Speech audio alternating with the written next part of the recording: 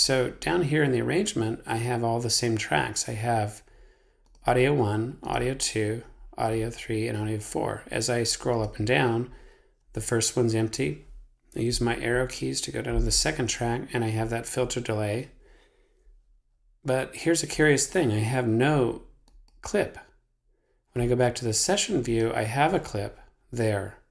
Even if this is moving in the arrangement, I still don't have what? A clip. I can see the filter delay effect, but I don't see any media. Okay. Same goes for track 4, where I have a MIDI channel, or MIDI instrument. And if I hit the record button here, I can play it. Or if I turn it off, I can go back to the session view and turn it on. But still, in the arrangement, my transport is still going, and I don't have any media at all. Now, a couple of things about the arrangement. I have this magnifier that I can pull up and down for navigation, zoom in, zoom out. If I want to open up all my tracks at once, I simply hold down Option, and it gives me all the tracks at once. If I want to close them all at once, I hit Option and it closes them all at once. I have this very same solo buttons. I have the very same track record buttons.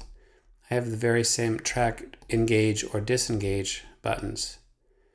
And look at here, I have the very same in and out buttons, input, output. I have the very same track delay features here in milliseconds. And I have the returns as well.